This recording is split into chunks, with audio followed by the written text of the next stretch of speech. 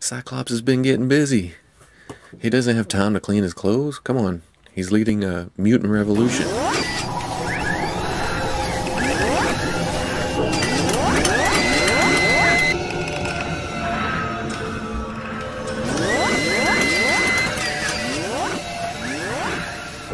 Okay, people.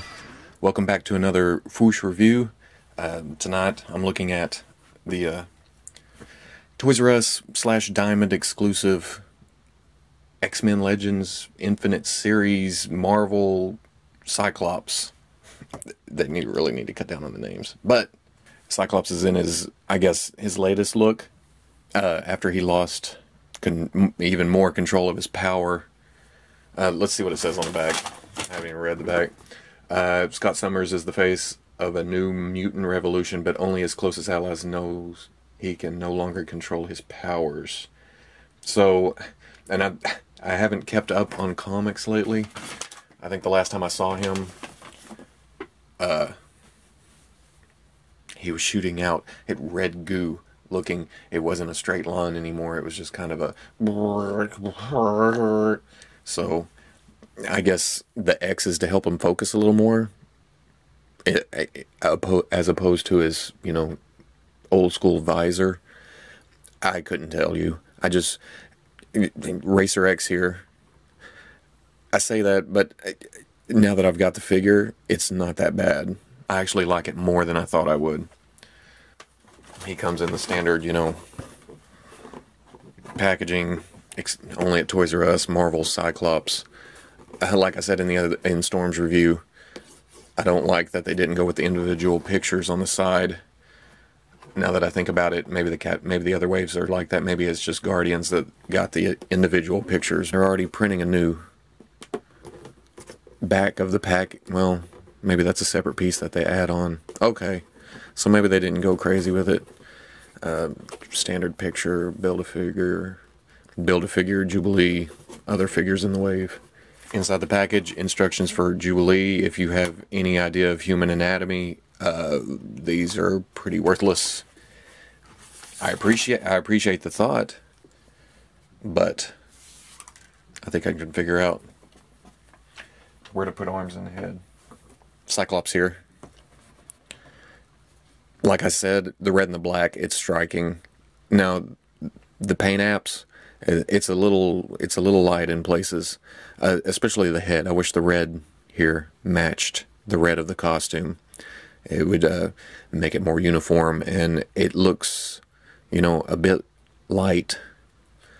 The head is molded in black. So, I mean, I don't see why the red up here came out so different than the red down here. It's not going to bug me. I've got actually, got some red bleed here. The line doesn't quite match up here. And I'm just being nitpicky about it. It's a little light here. You can see through the red. That's on the back of the figure. On the front, it's fairly clean. There may be a couple spots. The belt, we've had a problem in the past of the belts just being loose, so they just flop around. This one is fairly tight, and it acted like it was glued down. But unfortunately, mine was off to the side a little bit. Upon further inspection, it's not really glued down, it's just tight, which I like, so I can rotate it around center to put my OCD to rest about belt buckles being straight. Articulation-wise, you have, the usual ball on top of a hinge, the new standard. Basically, Bucky cap, Black Panther, we're seeing the same body here, but I'll go through it. Hinge and swivel shoulder, up, double hinge elbow, good range. Hinge and swivel wrist, you have up and down, around. Hinge torso, pretty good forward, not bad back.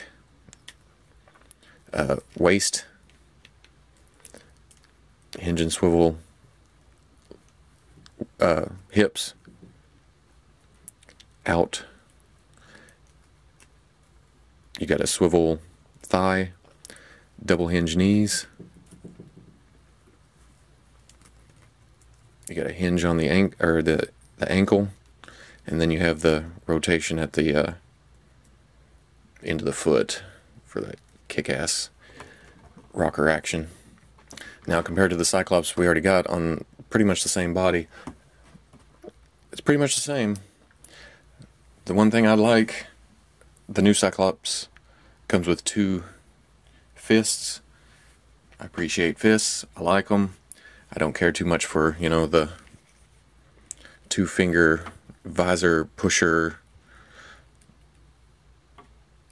fingers, because in a vanilla pose it just doesn't look right, and the fingers, it look slightly long, that kind of thing. I have a problem with it. That's why he'll eventually get fists.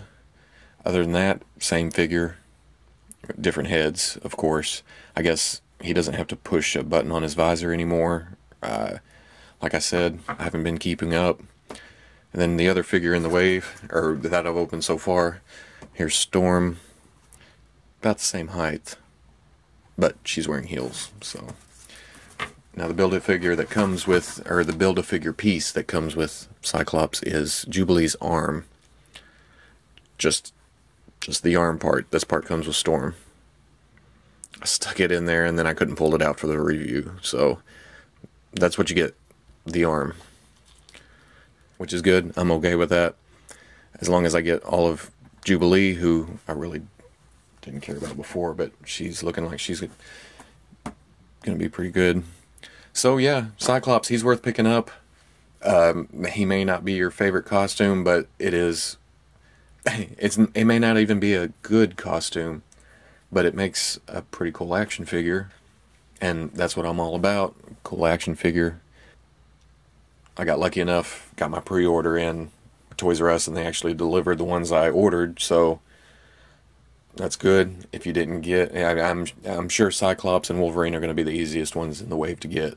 Keep an eye on your Toys R Us, or if you can order from Diamond, keep an eye on your comic shop or online retailer, Big Bad Toy Store, that kind of thing. Although I have heard allotments have been cut in half, so if you got a pre-order in, hopefully you got it in there early.